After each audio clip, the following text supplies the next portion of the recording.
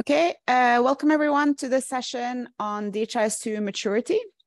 So we're a number of us who are going to present here today. What we will talk about in this session is, oops, why is this not moving?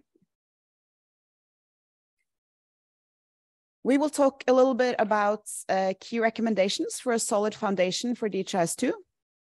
I think we have an old slide set here because I had some other. No, it's here. Okay, never mind. My bad. I'll start over. We know that to build a DHIS2 system, my name is Anna, by the way. I work in the global implementation team here at the HISP Centre, and I'm here with other colleagues as well, also working at the HISP Centre. A lot of what we do is to support the HISP network with sort of global resources for planning, for assessments, etc. So we'll go through some of these resources today, and many of them are around these foundational domains of DHIS2. So not necessarily only how to build a program, but how to make your systems last over time. So today we're going to talk about some of the key recommendations that we give out to build sustainable DHIS2 systems. And also a little bit how countries are doing. We have some data from some assessments we have been doing in the past years, so we'll go through that. And also point you to some available resources, teaching materials, etc., that can be useful if you're communicating with the ministry or you want to learn more. I also want to say, it was said in the plenary session, but in case you didn't hear that message, the Norwegian government will today at around noon test a new warning system. So there will be very loud alarms outside from the rooftops, and all phones that are connected to the 4G or 5G network in Norway will sound off, I think, quite a loud sound, even if it is on silent or you turned off notifications and everything. So we will try to end a little bit before, and it's only a test. So the Russians are not coming, hopefully. I think they're just preparing in case there are any troubles. Okay, it's only a test, so it will be exciting to see how loud this is. So we have shown this picture before, but I think it is still a valid picture. In order to have your sustainable, good programs functioning over time, you need a proper foundation. So very often we want to build quite fancy things on top, like this house, your nice tracker programs that are going to reach thousands of facilities, etc. But if you build it on very shaky foundations, it might just fall over and crash. So we will talk about some of these foundational domains in the session today. They are sometimes a little bit invisible, very often underfunded. People don't necessarily put them in their proposals or want to pay for it, but they are very important. And I think everybody working with information systems in general will agree to that. What we're talking about today is not necessarily very DHIS2 specific, but it is very relevant for everybody working with DHIS2.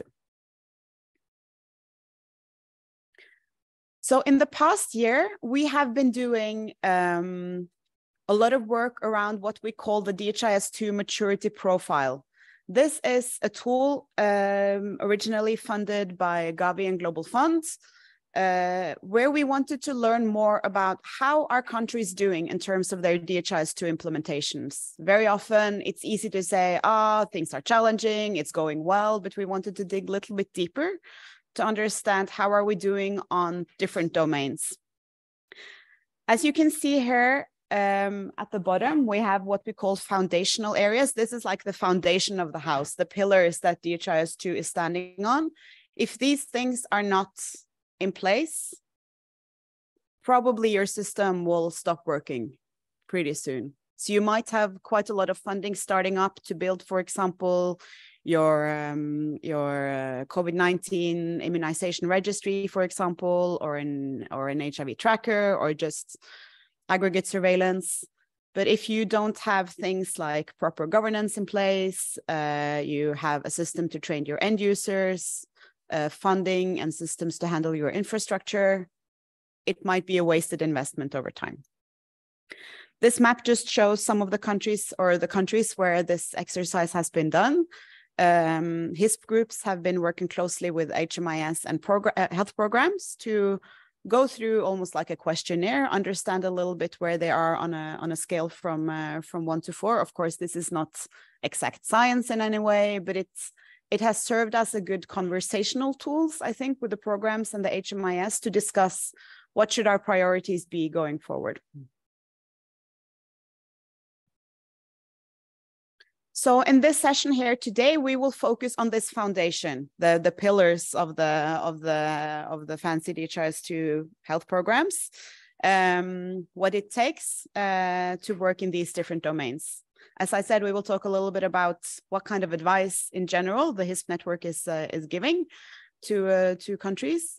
We will pick out some findings from this maturity profile exercise just to see in general what countries are struggling with, and also point you to some resources. So the presentation we will show today will be full of links, so you can access the PowerPoint later and enter those and have a look. It's all open and free documents, of course. So I will start talking through 2 domains. So the first one is leadership and governance. I think this has been mentioned by several of the presenters in the conference, the importance, and also yesterday in the plenary, the importance of having a country that knows what it wants and has a clear sort of governance and leadership model. Sometimes we see in countries that are not so well performing that you might just have a technical team who is working on whatever they think is the most important. So if someone is asking for something, it comes to the top of the queue, while it might not be the long-term priorities of the country. So in general, what we recommend when we talk about governance is that a country has a 2 or 3 layered governance structure. This means that you should have some sort of governance committee that has broad representation from the stakeholders in the country, so that health programs are represented, people with decision power are represented. They can make some decisions on saying that this is the direction we are going in with digital health and DHIS2 in particular. We want to go here, and we believe that doing aggregate TB nationally has priority number 1, and this other program has priority number 2, and we also have to work on performance training, etc., so that it's clear to everybody.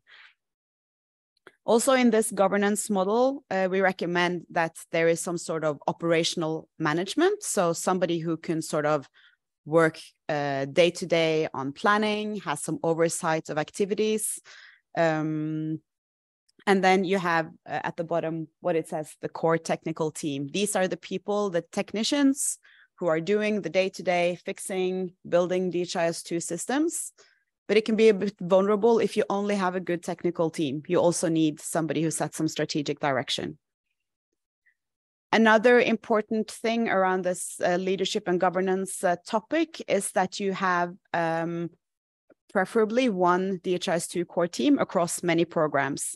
Sometimes we see that this one program has their DHIS2 people, the other program has their DHIS2 people, but ideally it's good to have one team.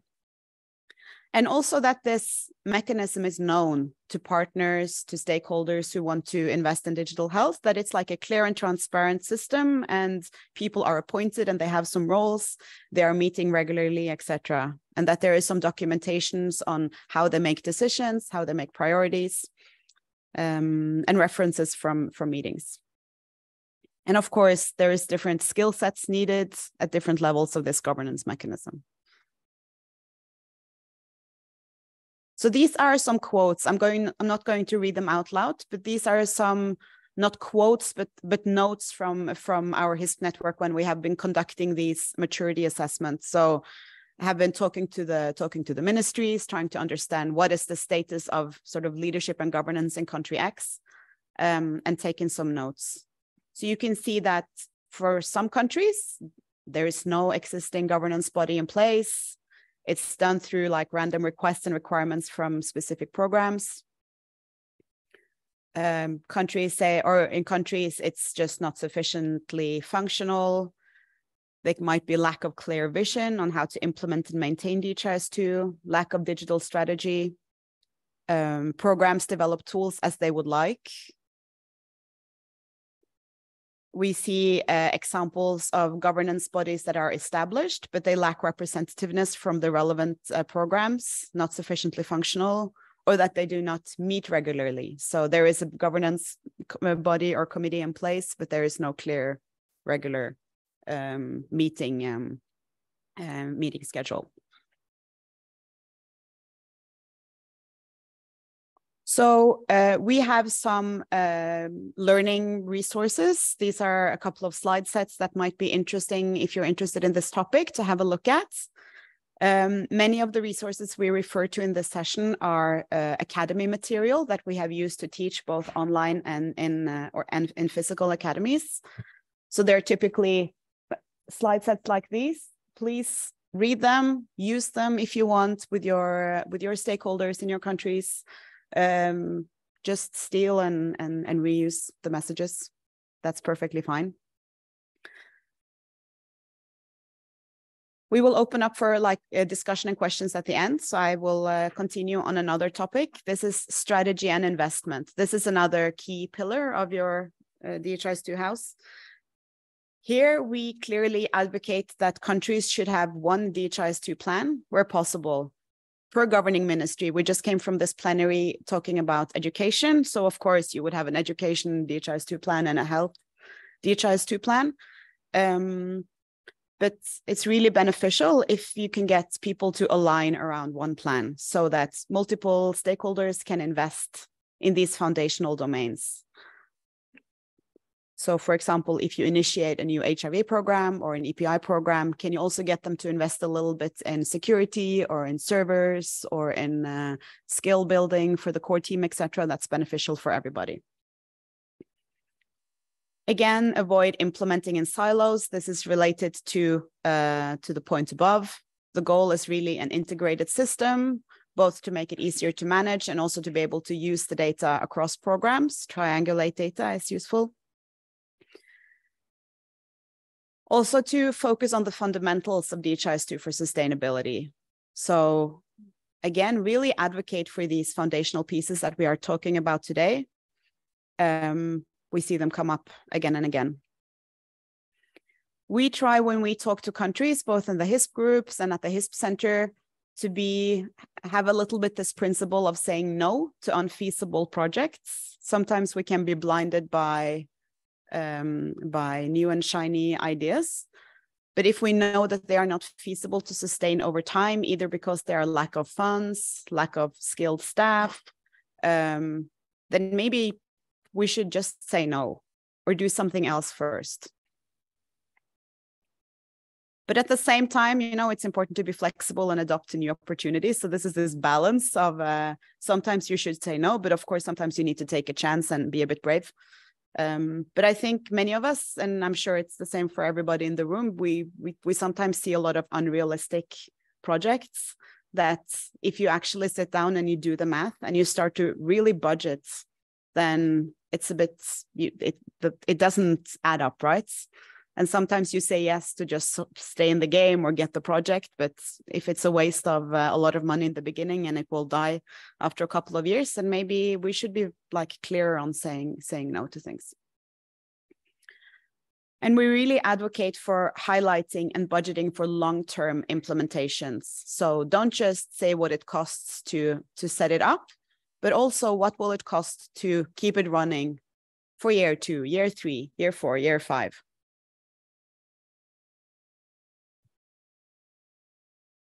Here also, there is very interesting results from this exercise of doing the maturity assessments in 40 plus countries.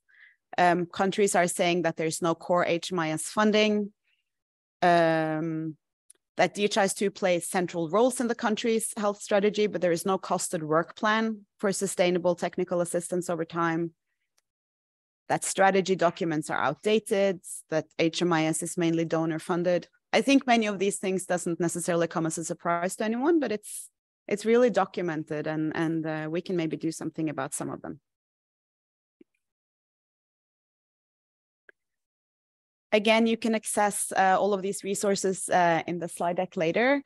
We have resources in our DHIS2 documentation that you can find on our website, where we talk a little bit about what we believe are important aspects to think about for high-level planning and budgeting. We have tools for doing actual DHIS2 budgets, just Excel tools that you can download and adapt to your own use. These tools, they give you some assistance to budget for pilot projects. It gives you assistance to budget for scaling up to your whole country. And we also have some support for calculating end user training scenarios. That's very often the biggest cost of scaling up something nationwide, when you suddenly have to train 10,000 health workers, and some of them have to travel, and the costs are very varying from country to country. So we have in this template here, we have made a tool to help you do that. Also calculate how long will it take. For example, if you say that we would like to do this project in Q1, but if you actually do the math of how long will it take to train all these health workers, maybe it is a 4-year training plan to get through it. So I think this is a helpful tool. I have personally used it in a couple of countries, and it's been a good, even again, maybe the number you get out here is not like the exact number with 2 lines under it. It gives an idea whether is this project matching to the project funds you have available, etc. So the link is in the slide deck, and you are happy to download it and just adapt and use it as you want. I will give the word to Shuradit, talking about another pillar of DHIS2, house security and compliance.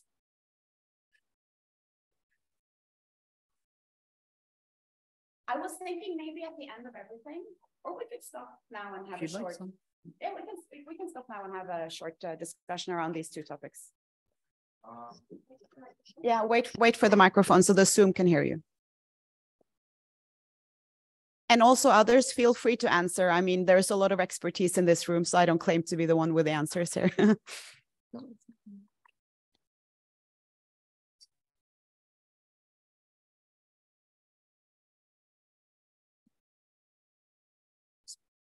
Okay, good morning. I'm Peter Ricketts, Open Solutions, Dominica. I have a few questions. The first one being in terms of the management of the data dictionary. So I know that you were talking about your governance, right? But in terms of strategy for managing that data dictionary, because one of the things I have found that was a challenge when we just got into DHIS. So, you have these standard metadata packages, but they all use, they're not synergized. They're metadata. So you would have duplicated data elements being imported when you do that. So in terms of that strategy, what would you recommend in terms of where in that hierarchy would that be managed? Is it operations? Where in the governance structure would you see that falling? The second question would be, is there a feasibility assessment tool? So you mentioned saying no to particular projects that you may not consider sustainable over the long run. So is there a feasibility, let's say, assessment checklist that you could quickly assess? And then, dovetailing from that, would you recommend just saying no to the project, or would you then recommend to the client how they or what they need to do to create a sustainable or to achieve sustainability? And then, of course, in your tool for budgeting, does it also take into consideration the post-implementation support that we've heard about in some of the previous presentations as well? So yeah, these are my questions. Thanks. Okay, thank you very much. I'll go backwards here from your last question. Yes, the budgeting tool, it covers post-implementation support. So I mean, I can open it.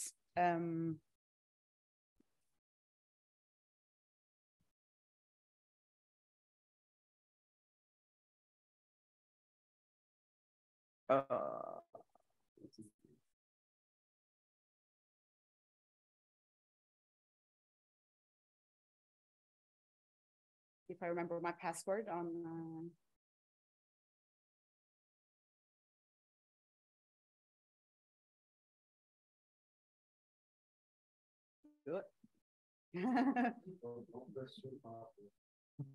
no, Okay, I don't remember my password now. I'm standing here stressed.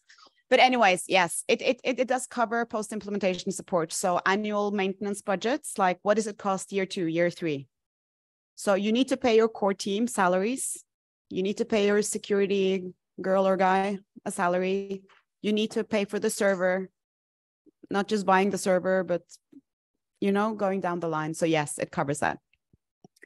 The no versus no to project versus how to get there. Of course, I think it's you should of course advocate for for how to get there. Yeah. But my point was just like, don't say yes sort of uncritically because people want something. It's our role to sit and think, is it a good idea or not? On a multiple number of factors. I mean, ethics and security and many things, right? In terms of feasibility assessment, from the HISP Centre, we have a tool that we call the readiness assessment, which will, for countries that are starting up with DHIS2, it can be a useful tool to just go through, do we have these things in place before we get started? I can add the link to that as well in the slide set afterwards. I think also using this DHIS2 Maturity profile tool can serve as a form of a readiness assessment for doing more advanced. It does not give you like calculate a yes or a no whether you should start something, but it gives an indication. If you see that many of these foundational domains that we're talking about today is scoring quite poorly, and you can also contact us if there are specific countries you would like to learn more about in terms of how they're scoring. Then I think you should at least carefully consider your project. I mean, you need to look at it in a holistic way. I'm not sure if that gave a clear answer. Do you want to talk to the data dictionary, Olaf? You don't want to, but you can do. Or you can find. Yeah, you want to start? No, I think in terms of exactly, I think it's very important. Yeah, so I'm Olav, also part of the implementation team at the HISP Centre. And I've been involved a lot in this packages toolkits. I think first of all, in terms of what level in the governance structure does it fit, I think important to keep in mind that this is sort of a very much a model of how it could be done, and each country will be different in how this is set up, and what the exact roles are. But I think it's important that there is the core team, I think, should not be the ones who are managing the dictionary in itself. But of course, they will be important. For example, if you're considering these metadata packages, reviewing, is this a useful tool for us if we're implementing X, whether it's a tracker program or introducing a new aggregate sort of program? They will be useful in terms of reviewing what do we have, what is in this, and sort of making some assessments, but they shouldn't be the ones who sort of make decisions on what our indicators should be and what the data collection should be, etc. And then I think something where I think Bob can talk more to that, but in terms of the metadata, we also need to keep in mind that especially as sort of the architecture in the country is advancing, you also have to deal with sort of metadata that is used across systems, that needs to be stable, and there needs to be really a good structure in place. Oh, sorry. Yeah, so just leave it. I'll leave the word to Bob. Yes. It's going to go over my head. No, it's a good question, and it's got lots of layers to it. It's quite interesting, even if you go back to the literature from the 1990s, right, the very early implementations of DHIS1. This question of coming together and building harmonized metadata between programs was central to everything they were writing about. When did it start? 94, 95. Many papers about it, Jens, triangle of standards and things like that. I think it happened, the actual work, and I think happens at two levels. I think there is a technical dimension to it, but in terms of making sure that there are not inconsistencies, there are not contradictions and stuff in the actual metadata itself. And over time, these things tend to creep in. But then I think the really important layer is the system ownership layer. Right? System owners are the ones who own their metadata, and they have to own it as a group, particularly if the metadata has been put onto the same system. So it does involve negotiation and formal kind of processes. And I think different countries have come up with different models of doing that, of reviewing and change management around the metadata. I think HISP South Africa, for example, got a very long history with it. It's not an easy problem, and it's a problem that grows over time. And you know, the WHO packages are probably a good example of us not eating our own dog food in a sense, because a lot of them were developed by different teams, and they didn't do what we're telling countries that we know that they should do.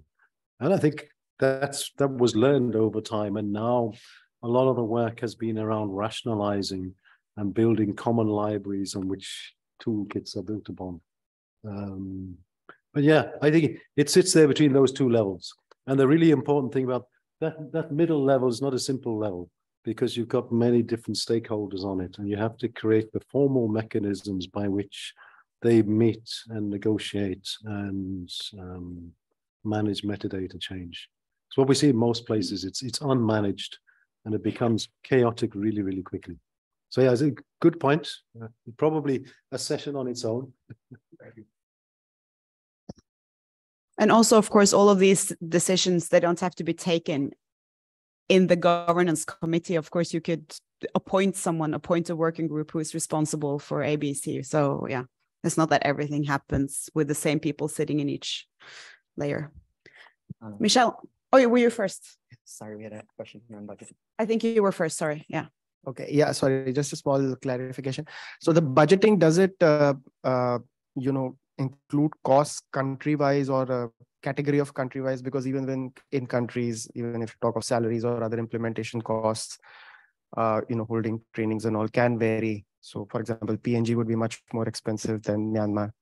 Yeah. I mean, you just adjust your local costs, like how much does it cost to conduct a training in country X, and you change the number and it would calculate. Does that make sense? When you select a country and it will automatically. No, you have to build it yourself. Yeah, it's not that advanced. No, I don't know the cost of training in PNG or in Pakistan or in, so it's just an Excel tool that you work with. Yeah. Michelle at the back. I think in terms of the budgets, I think what the key sort of usefulness of it, because in terms of the actual calculations, it's very simple, but it sort of includes the categories that you need to include in a budget. I think that's maybe the main utility, that you don't leave things out. What you must remember to put aside money for, yeah. Okay, I just wanted to actually, following up when you talked about the feasibility and the readiness assessment, and I'm not sure, maybe this already is the one that's aligned with some of the work that WHO has been doing, but so Anne isn't here, but I see Ryan might be able to. So they are doing work of kind of overall HMIS readiness assessment, and in particular for like TB, where it's a tracker. So it's including some of the digital aspects, but also the kind of programmatic aspects of are you ready to go to case surveillance for TB? And if you're not, just what would you need in place? And so it's not necessarily saying don't go do it, but it's saying make sure you go and plan and budget for X, Y, Z. So maybe could also add that, check in with Anne and add the links. They're just finalizing that too under this piece. And I know she's been trying to link it with Rebecca and some of the pieces out of the maturity profile, so that it is kind of a flow, that it's both, you can have the digital system, IT system feasibility, along with the programmatic feasibility of going to some of these fancier level systems. Okay. Thanks. I think we need to move on. We have several more topics. It's all very interesting to discuss, but I think we'll move to security. Sure. Oh, you're running with the mic.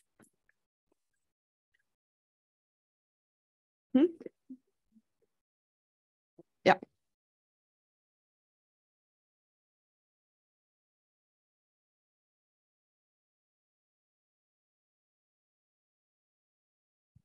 Yep. Good morning, everyone. So my name's Shirijit Dutta. I work for the HISP Centre as well. For security, I'm speaking on behalf of our security lead, Michael Markovich. He couldn't be here. There was a session yesterday on security as well, where he's able to speak more to a lot of these topics. I think what we wanted to highlight, though, is when we're looking at maturity, there are a couple aspects of security that are quite important to consider. And that's, whether or not we consider this mature within various frameworks. So the first thing that we're looking at is ownership. And in particular, we're looking for kind of decision-making priority. So we have kind of data owners and technical owners, but we don't want this muddied. We want kind of a clear person or people kind of identified to make decisions about security. And if that's not in place, then there might need to be some work to make that happen. The second thing is kind of frameworks for security. So this is kind of actual written policies or procedures that deal with specific security principles.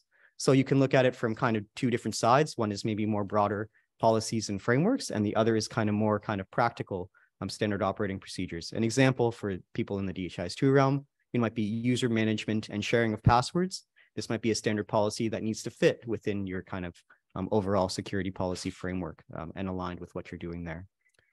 We also assess kind of implementation. So this is the actual kind of technical tools that are used to kind of implement those various security frameworks in place, and the teams that actually implement those frameworks. Do they have the capacity to sustain this over a long period of time? Do you have the right resources in place to do this to the standard that you're supposed to?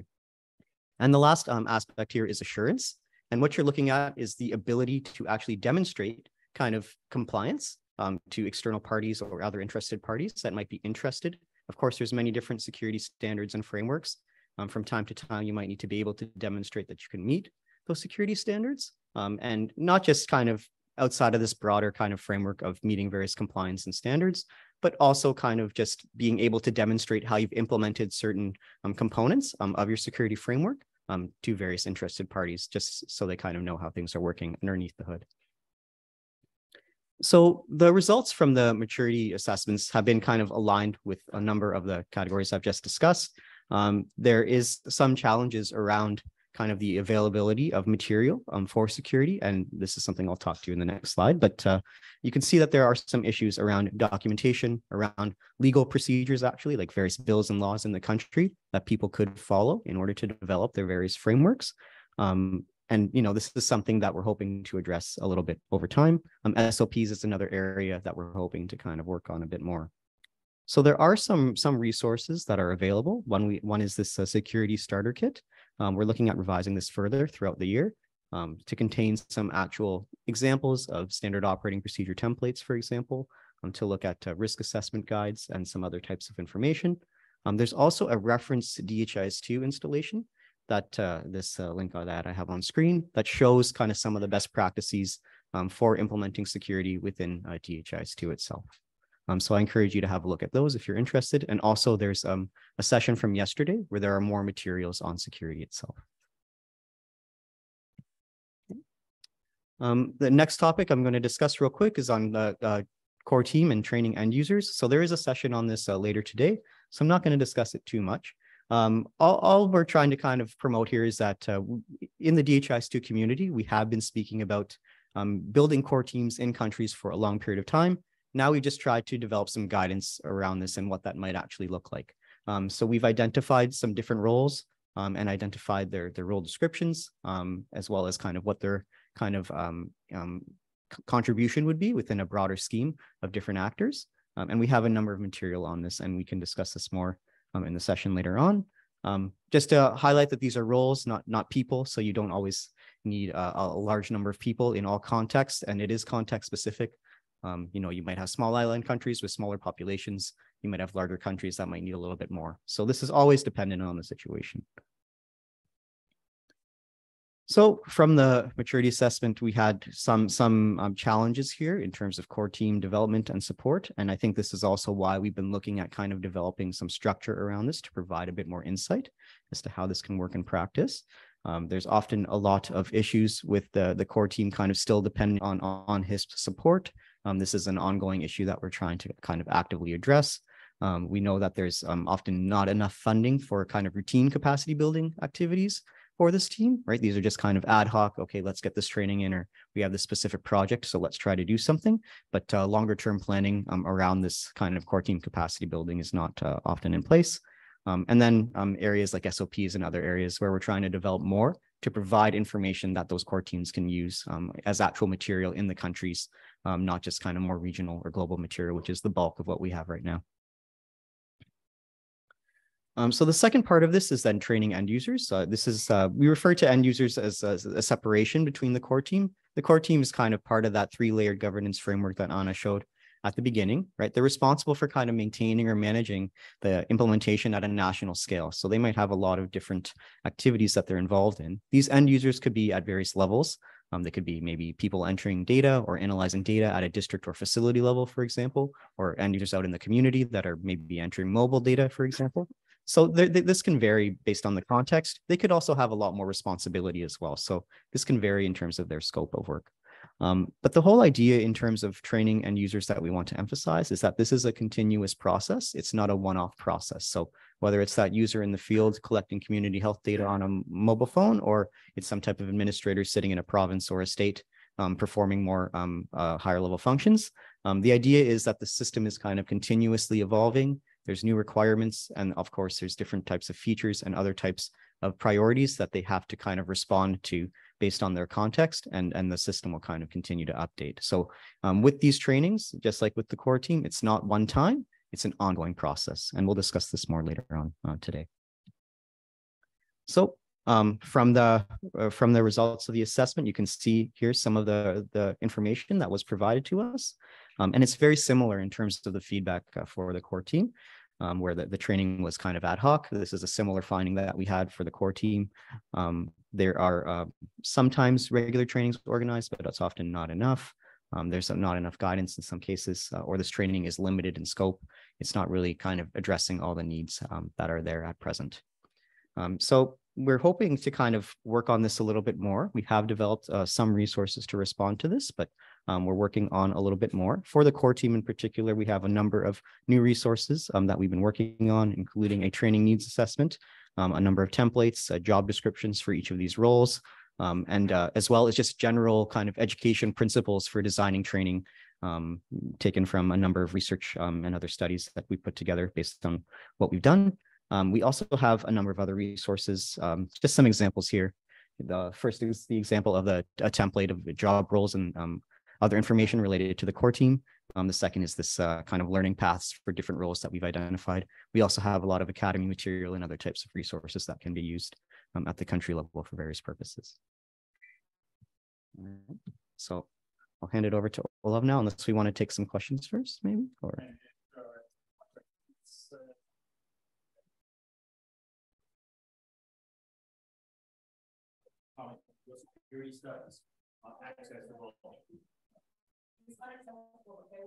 Okay, yeah, sorry about that. Sorry, it's stuck in a trash folder on Google, so we can't access things on there. Okay, I'll make that publicly viewable. Yeah, thanks. I'm guessing maybe the links from the yeah, I'll fix that. Yeah.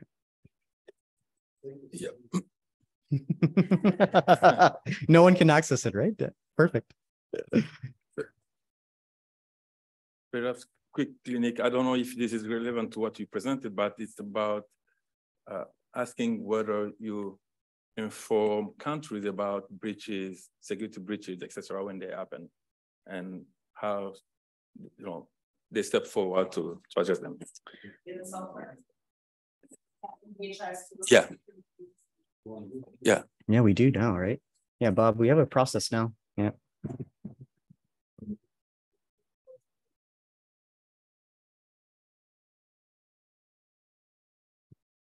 Really, why are you going to come and ask all the difficult questions?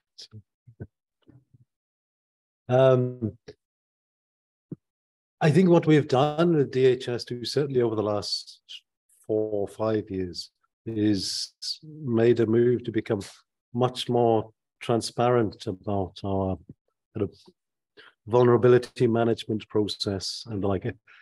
In the past, I guess I see Lars to say he will know. if there was a security problem reported, we would quickly fix it and get it out as quickly as possible. As little ceremony and as little noise as can be.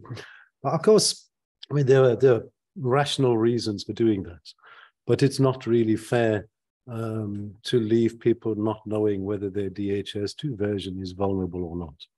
So what we are very transparent about is if we get a vulnerability reported in DHIS2, or heaven forbid, if a DHIS2 instance gets hacked and we discover the reason for it, we've made a commitment that we will publish that. All the level of detail might vary.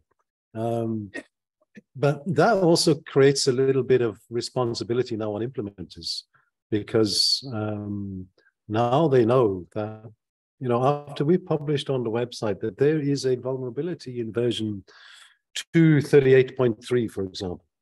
So you need to upgrade to 238.4. This is no longer now a little secret thing. It's public, and so that does create a need for responsible action and good communication, right, with implementing groups. And we've tried to set up things like a security contact list. So all of the implementations that we could find, and all the ones that we were in contact with, we try to create a list so that we can give some early warning before the thing appears on the website. If people have implementations, are responsible for implementations, and they're not on that list, please send an email to security@dhis2.org and get yourself on there. In terms of informing people about breaches, no, we don't do that. I mean, I've been responsible myself for helping a number of places with different security problems which they've had. It's not our job to say this particular country has had this particular disastrous thing has happened to them.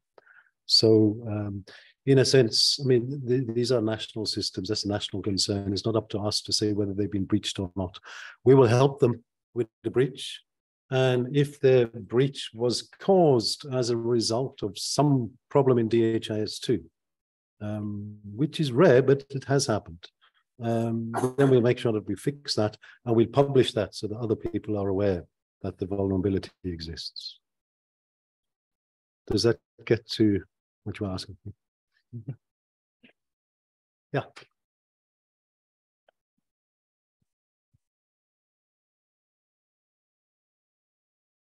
Thank you. This is Adana. I'm from Ethiopia, and my company is a private company called Uptake Solutions. We are providing technical support for the Ministry of Health in two main issues. One is DHIS2 implementation, and the other is data analytics. As part of our technical support to the ministry, we try to evaluate the maturity level of DHIS2 implementation in Ethiopia. So we try to see the DHIS2 maturity profile that has been shared in this session. But the tool that we want to use was a tool which has a level of maturity. For example, level 0 is for nascent, while level 5 is for optimized. So while this DHIS2 maturity profile help us to collect qualitative data, then to just based on that qualitative data, we can guide the ministry to improve the implementation. But our worry at that time was, is it really important to use DHIS2 maturity profile or some other tool which helps the ministry to prepare a roadmap for the coming 5 years, specifically in sustaining and implementing DHIS2? As a result, we moved to another tool which is called SOSHI. SOSHI was forwarded by the major, and this SOSHI toolkit has about 5 major domains. The SOSHI basically designed for health information system, not for digital systems. And we try to fit that to digital health systems. Again, what's missed is the DHIS2 usability level. So again, I mean, I'd be glad if you come up with a comprehensive tool which helps countries to measure the level of DHIS2. I mean, is it level 0? Is it level 1? What's level 0 mean? What's level 1 mean? What's level 5 mean? I mean, if we able to know the exact maturity level of DHIS2 at a national level, which helps the country to put appropriate investment in a way forward and to prepare a roadmap. Okay, I can try to answer. So there are a lot of assessment tools out there, good assessment tools. I think we created this DHIS2 maturity profile because we found that many of the existing tools, it did not really help us to make a good DHIS2 action plan. So the questions that we ask in this tool, they're quite DHIS2 specific. Some is general, of course, that would be relevant for any type of information system or health information system implementation. But some questions are also quite DHIS2 specific. So again, our aim of doing this exercise is not to score anyone or to rank anyone or to publish that you are green or red or yellow, but it's to have like a tool to have good conversations to make a good plan and to also help us to say that, or help everyone to say that, is it feasible to do this project that you have in your priorities now? I'm not sure if I answered your question, but my answer is that this is not the only tool out there. There are many good tools, and I'm not saying this is the only one you should do to work with DHIS2, but it can help you to make quite DHIS2 specific action plans. I think maybe we should move on to the next topic.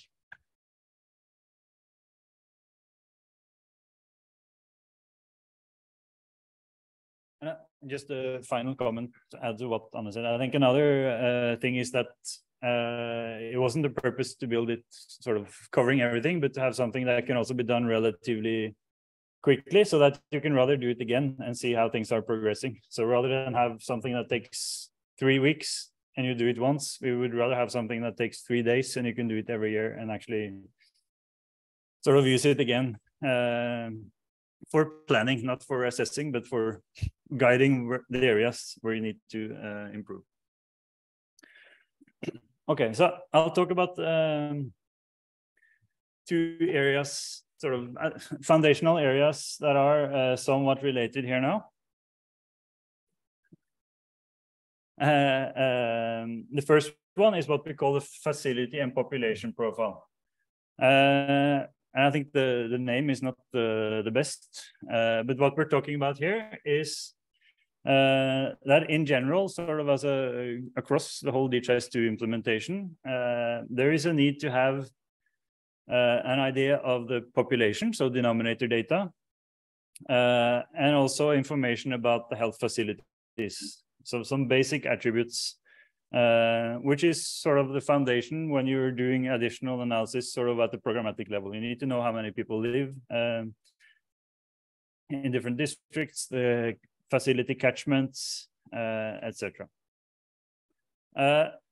So here we're looking at population estimates. One element of that is whether in DHIS you have any linkages to the CRVS system. So if you have complete CRVS data, are you able to link that to DHIS and use that as your target population denominators for the health indicators? This is so far not very often that we actually have, first of all, complete CRVS data. Second of all, that is actually linked to DHIS2. But then at least there should be population estimates, typically from the census data available, kept updated in DHIS.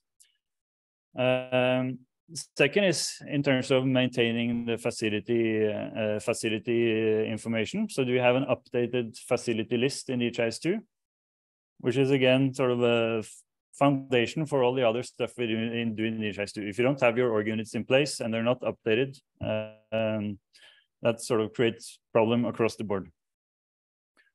Final thing here is around the human resource data. So whether there is information on the staff working in facilities, and whether that is kept updated, whether you have a sort of a sensible breakdown into different staff categories. So that's sort of the last element of this facility population profile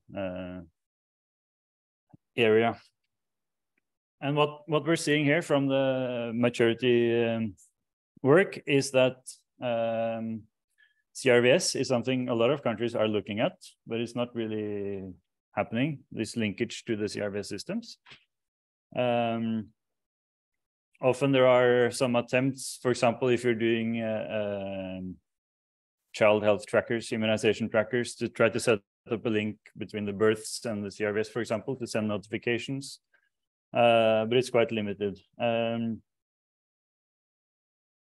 population estimates more sort of from the censuses. Countries report it's available in most cases, at least down to the district levels. But then there are often challenges in, especially at the facility catchments, to keep that information up to date and available.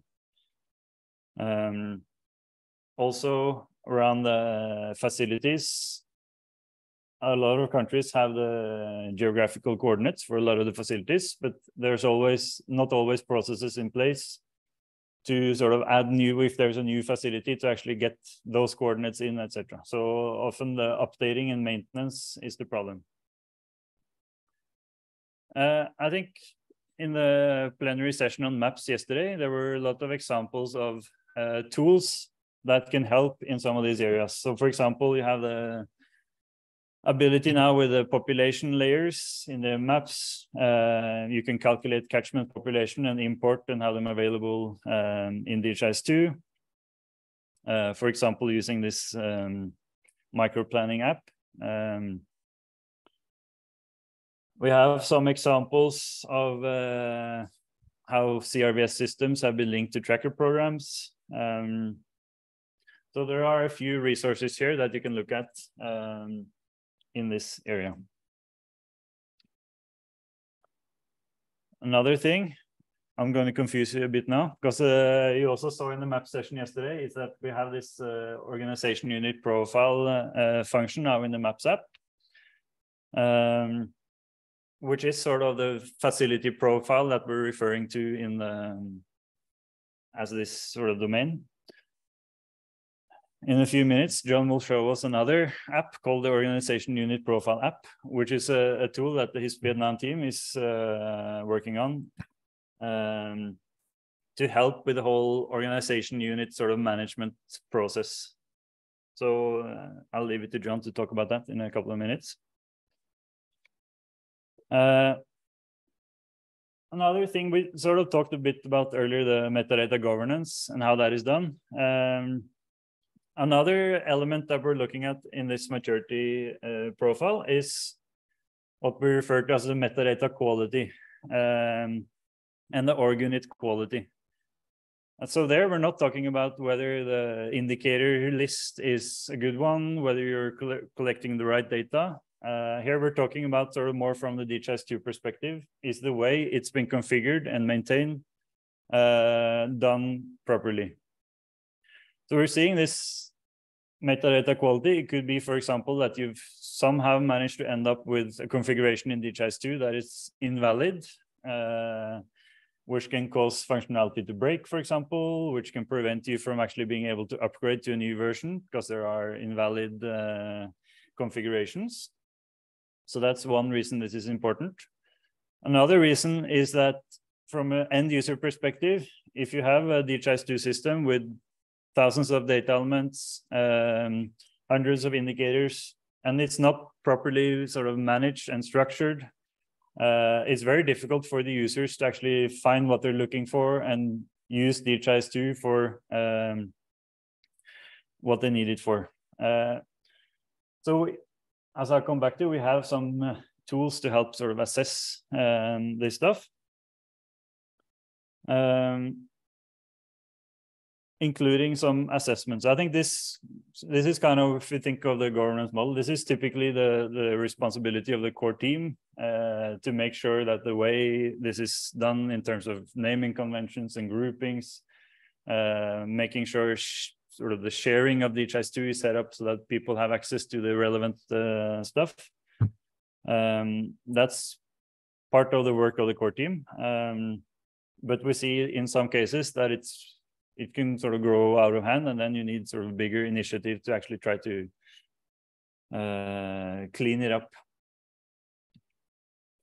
In terms of what we've heard now from the countries that have been through this maturity profile is that it varies a bit. Some places they say that the quality is okay, but also quite a few countries who are saying this is a problem and actually sort of hinders users of the data to do what they want because it's difficult to find the relevant content, and that is creating problems, for example, for the upgrades, as I mentioned. So here we have, like I said, we have this data integrity metadata assessment tool, which is one sort of standalone tool that we made for looking at a lot of these sort of quality measures of the metadata. There is also, I think, underutilized function in DHIS2 for doing some of these data integrity checks, which actually covers a lot of the basics, but I think it's not something that is used routinely in many places. And we also have some more general documentation around best practices for metadata maintenance and assessments. Last on my list is the Organization Unit Profile app, which I'll hand over to John to talk about.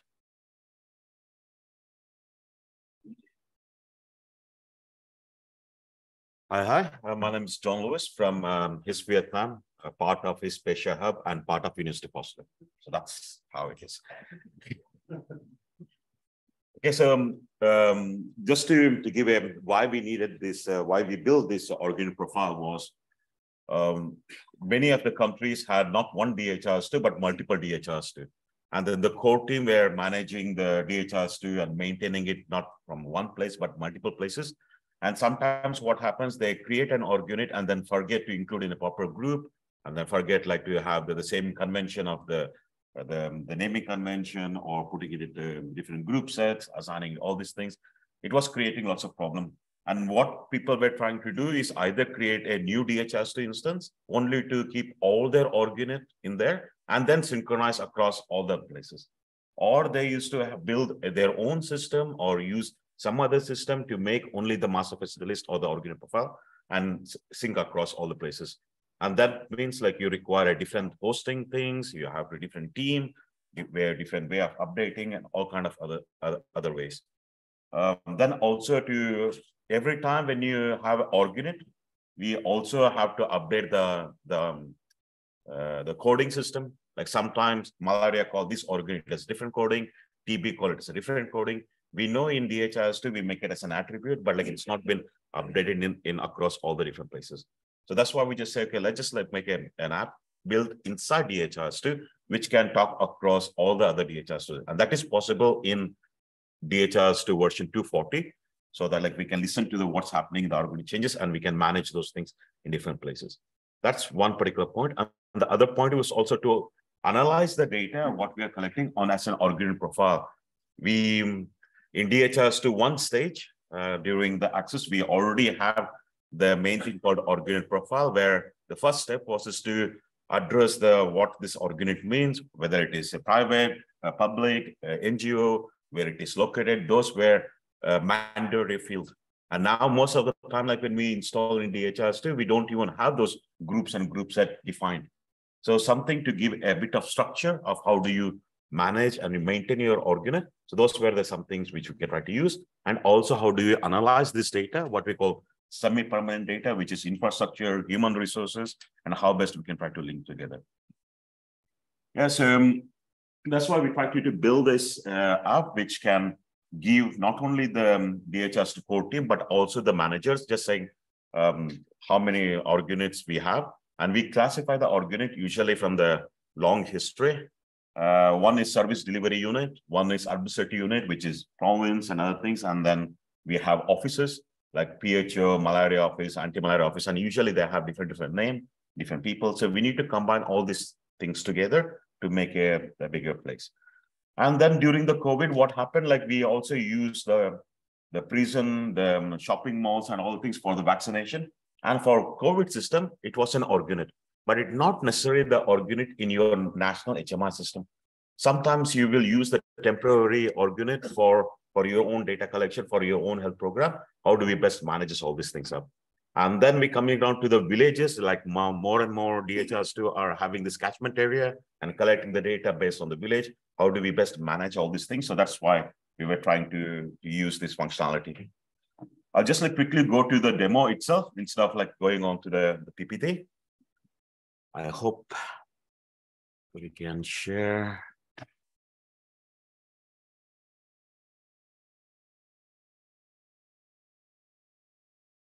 Should be fine for the online. If you share it with the show. Yeah, I shared it there. And as in DHIS2, first step, what we have tried to do. Oh, here. I had logged in, but like in DHIS2, we have the timeout.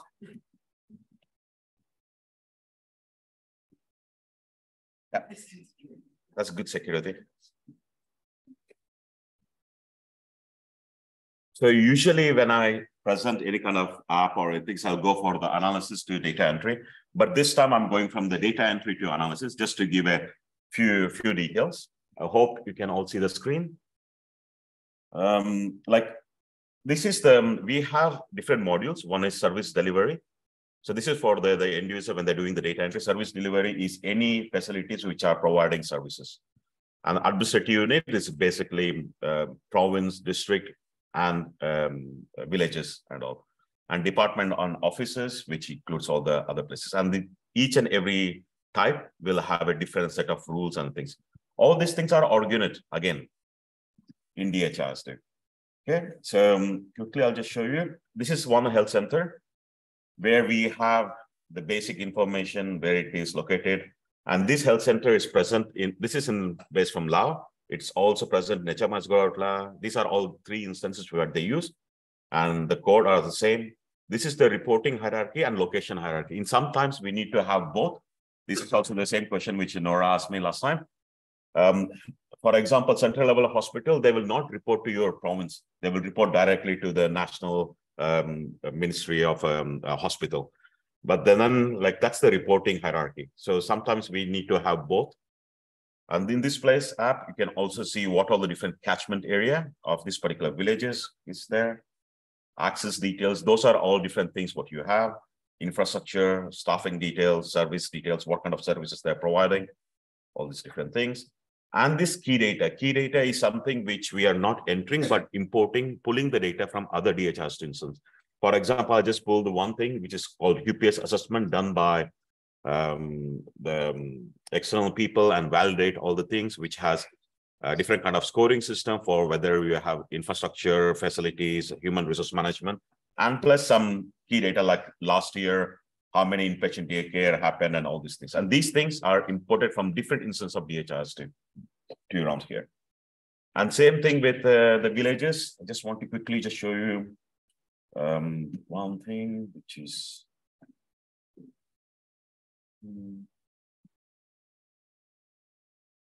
so this is the village which present in different, in Lao there, each village has a different coding system, and then every year the coding system will change. Last year the same village was called different things, different coding with the same name, but this year it will be changed. So we need to manage and maintain all those things because we use this coding system to map to the different health facilities. And then in Lao, they also did the this assessment, the health worker will go around to every village and say how many family members are there, how many families are there, what kind of health insurance they have, what is the primary source of water, sanitation, and also ethnicity. So based on that one, they can try to calculate all the things. Again, this is imported from different DHIS2 instances to around here. Quickly, I'll go around to the analysis. The first thing what we tried to do is to give an overview of what exists in DHIS2 with all these 3 different instances of DHIS2. Let's see. Yeah. So here, first thing is just how many. This is something for the manager. We just say 88% of your health center have all the equipment for essential health services, and only 80% of your health center has essential drug. And what is your hospital to population ratio, the health center and the doctor that you already have. And this is the ownership. which we already used to have every time in all the DHIS2, whether it is owned by government, private, public, or PPM, and then the location, urban, semi-urban, and all these things, and then how many health centers have adequate human resource. This we are pulling up from different area. And just one quick thing, it's about, in Laos, they did this assessment for all the province, from the World Bank and from the team. The province people will go around to the health center and do the assessment. In here, what I'm just showing is how many health facilities have adequate equipment for essential health services, how many people don't have. And the gray one is the assessment has not been done. This is something in giving a full overview of what's happening. You can also filter, like for example, one of the best way of trying to deal with it, let's just I'll take inpatient daycare. Give me a list of all the facilities which has inpatient daycare more than, let's say, 200. Yeah, okay. And then like, I'll just say, okay, show me more than 200. Let me just like apply this. Out of 2,500 service delivery unit, 248 have more than the 200 inpatient daycare. Now, like what I will try to do is to include, give me a list of all the facilities where inpatient daycare is more than 200, and then the nurses are less than or equal to 2. Because like we need to see like what's the ratio, like how many people have, if you have more, that's one thing, but we are just like having less than 2. So these are all the health facilities. We have less than 2 or less nurses, and they have more workload. And then you can also include, let me just quickly just show you one more thing. When you filter, you get the list from here, and you can also see it in the map, what all the different places, how many, if you just see, these are all the areas where the inpatient daycare is not so much. And then like you can just see around different places, see the hospitals or things around here, you can get to all the different details. Now, other things which you can try to do, okay, this is fine, but show me a list of all the places where the less human resources less, but like I want 80% of essential service, just say get done equal to. So any facility which has adequate equipment and drugs, but less nurse, and then they are for the inpatient daycare is 200. So if I just see the list, so now only 70. So that means if we can focus on this 70 facility and increase or allocate the proper human resources, we can try to get the good quality of the data. So one of the whole point of the organ profile is not only about managing, helping the DHIS2 core team, but also giving the access to the admin level people to just say which area they can try to do it. And then we can get the data from multiple DHIS students and multiple programs, so that like we can try to do the analysis from here. So like if I just apply this, go to the map, and just see these are all the areas are good. So here, this is the north and the south. So where you can try to just see all the different details. And when you come down, you can just see all the access to the facilities and everything, whatever you have. Here. So we also have what type of road they have, how much far from the district, what kind of infrastructures they have, whether the internet is there, how many things are there, staffing details, and all different things, and what kind of services they provide. You can also filter by just give me the list of all the hospitals which are providing MCH only. So you can get all the filtering from there. That's basically what I wanted to do present.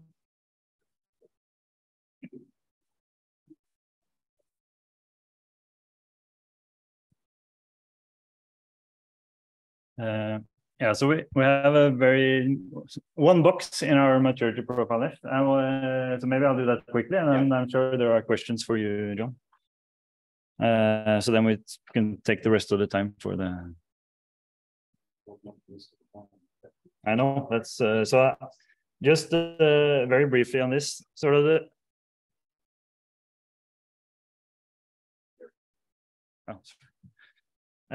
So the last thing is the infrastructure, and if we're thinking of DHIS2 infrastructure, it's sort of two things. One is the server basically, which could be one or more servers. The other is the infrastructure for the end users, which could be laptops, desktops, or it could be phones, tablets, depending a bit on the implementations and the purpose. I think in general, what we recommend is to always sort of build on what is already there. That's sort of one recommendation we have in general when planning the implementation. And not sort of be too fixated on, okay, it's a new implementation, we need to buy new devices for everyone. Maybe some of it is there. Maybe it can be sort of a hybrid where districts with computers use that, facilities with computer use those. So sort of thinking of how what is already in place can be leveraged in the implementation. Another key thing in terms of the infrastructure is to actually plan for the maintenance. That's something we see that is often forgotten. We have a project, we're going to buy 2,000 devices, but we have no budget to replace. Maybe you need to replace a third of them every year from the implementation. That's not part of the plan. And servers needs to be paid every month, every year. If you have a physical server, that also needs to be replaced at some point. So thinking long-term and not just sort of, we're going to roll out this in 1 year and then that's as far as we think. Yeah, also the infrastructure, of course, it's sort of obvious, but sometimes forgotten that as you're sort of extending the DHIS2 into new areas, maybe you're moving from aggregate to also introduce using tracker. That actually has implications for your infrastructure. So you might have a server that has been working well for 5 years for aggregate. But if you're then using the same server to roll out the tracker program, which has far more data for more users, that has implications also for your hosting. So you need to plan for that as well. Specifically also in terms of the central infrastructure, the server, that is in practice not only about sort of your decision, do I want to use the cloud, do I want to have it in country, in a data center? It's also about what skills are needed and what are the costs of those. So it's sort of a complex sort of assessment that needs to be done with different implications. So what is the cheapest is not necessarily feasible unless you have the people who can maintain sort of the cloud infrastructure, for example. So maybe you need to outsource more, even if it's more costly, if you don't have the right skills in the ministry to maintain it in the core team.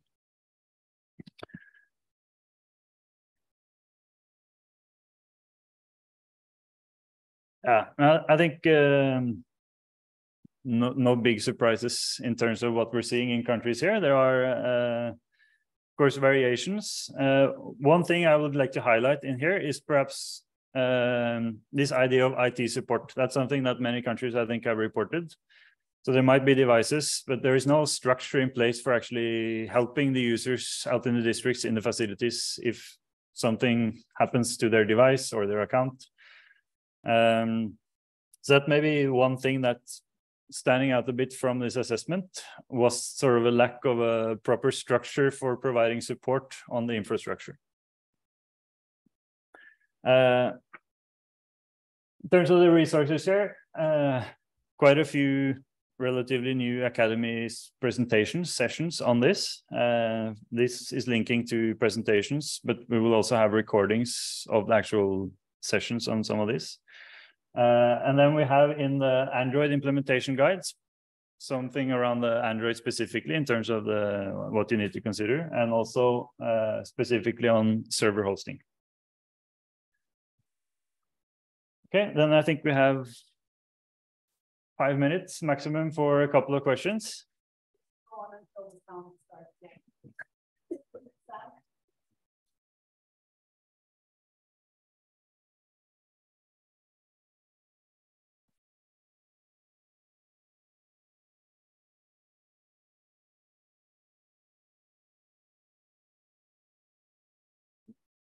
So about the org unit profile app, first of all, you had me at, I can manage multiple instances with one app. I am in love.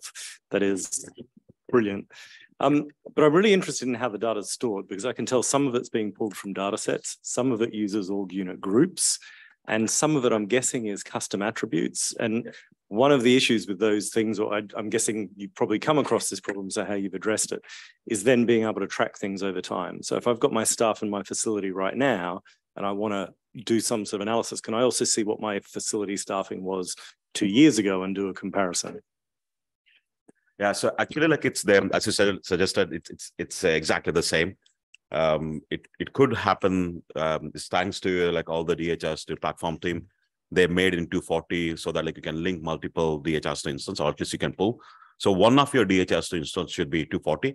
Rest on other things, if it is above 36, is more than fine. So what we tried to do is for the key main things when we create an org unit profile, these are mandatory field. Like for example, the groups like the location, those things at least has to be there. It's an fields will be there, but it's optional for you to select whether it is urban, rural, or things that you can try to deal with it. And some attributes, what we are trying to store, we are not storing as a data element attribute, but we are storing in the data store itself of the app. So to try to use the things, because if you create, because this is an app which can be installed in any DHIS2 at the later on. We want to make it as generic as possible so that like people can install this app and then they can point to different DHIS2 instance where they are using it, and then they can synchronize the data. So you can use it as a org unit synchronization, not only that one, but also org unit group and group set. About pulling the data, what we've been thinking is you can specify the data for like, okay, give me only last year data or last 6 months data, because we want to encourage people to use the DHIS2 analytical tool. But this is just for your comparison to try to get the data in. And when you specify those data, whether it's from in this instance, you take program indicator, in this instance, you take aggregate data value, and then we pull it and store it in as a tracker. So behind the org unit profile app is a tracker data model. And that's how we can try to manage. And then we can also analyze the data by 2 different hierarchy, one based on the reporting hierarchy, one based on the location hierarchy. Okay, just a quick follow-up. Yeah. So that means because it's tracker data, it's not just available through your own analytics, it will be available through any place. DHIS2 dashboards. Okay. Yeah, and then you can, like any kind of changes, you can also monitor over time and also audit. Yeah, there's one there, one there.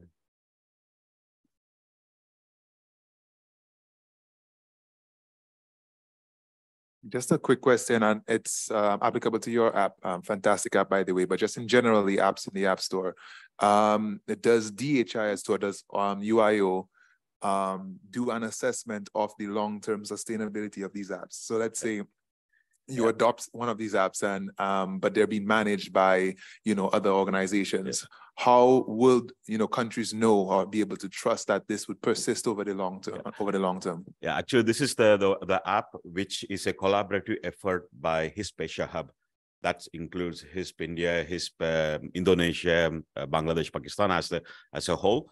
And one of this was from the Global Fund and the Gavi things. We have created this HISP Asia Hub. And this will be one of the product which will be going to manage and maintain for all the different releases. So that's one of the ownership which we will take. That's already in the plan. But I think you also said sort of in general, and I think that's a good question that we are discussing how to improve the maintenance, sort of transparency into the apps, and what is the plans, what is the roadmap, etc. Because it is a good question, and there are some apps there that has been maintained for many years. There are some that have sort of been released and then not really without having a clear roadmap. So it's something we're discussing how to make more transparent. I have a question here. Yeah. Yes. Okay, thank you very much. This question relates to the org unit profile, or 2 questions. One is, how would this relate to a country's master facility registry? Because it does look like a master facility registry, the first question. The second question is, we know that for planning, various population data is used. So there might be, for reporting, it might be the statistical data from the statistics office, but for campaign planning, it might be different population data that's used. Again, for ordering drugs, it's again different data that's used. So how would that be accounted for in the profile? Thank you. Now, for your first question, like it is master facilities, but the problem is in DHIS2, what we call as an org unit, which also includes province, district, which are not part of Ministry of Health. So what we have done is to write down a bit of manual, just saying what all different classification, what do you think? And if there is already a master facility list, it's perfectly fine. For many countries where you don't really have master facility list and all things, and you're trying to maintain that one in a different instance and merging together. So that's when like we just say this can be a helpful tool to manage all the things from your side. And most of the time, especially they talk about the linkages. So in the master facility list, usually they talk about location-based reporting, but not the how you are reporting, how the people are reporting to the hierarchy. And that's also very, very different. Most of the places we haven't seen that. And in DHIS2, it is reporting-based hierarchy, not only location-based hierarchy. About the second point about the population, you still use your normal DHIS2 for doing all the analysis and all. What this app is this in terms of your org unit profile, what data is key to include it. So it's this other way around of thinking. If the campaign managers want to try to assess the data, so they have their own DHIS2 and one way of trying to deal with it, that's fine. But like what data from there, it's more relevant for the org unit management. So that's when like you try to come around here. And then what you want to try to quickly show, okay, in my facility, 80% of the people have been immunized. That can be pulled directly from the statistics. So here, that's why like we want to just say, these data is pulled from your routine health information system. It cannot be modified in the org unit app. Just a reminder that there will be lots of noise in a few seconds, I guess. Yep. Perfect. Including the phone. So that was the lunch signal, I guess. Yeah. Thanks. Lunch for whole Norway.